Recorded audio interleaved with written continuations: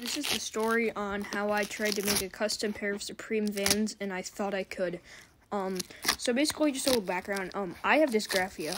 I stink at drawing, writing, making any art. Basically, it's just something that affects writing and stuff. So I tried customizing a pair of Supreme Vans for a YouTube video. That was kind of a bad mistake. It came out horrible. I did end up posting a video on my channel, if you guys do want to go check that out. Pretty cool video. But yeah, so I thought I was painting on them and stuff, and so I made a red base around and stuff, and then I wrote Supreme on it. I had my mom make a stencil for me to paint into, but you know, I can't draw on the lines. And that's basically how I failed, so go check out the video on my main channel. Bye.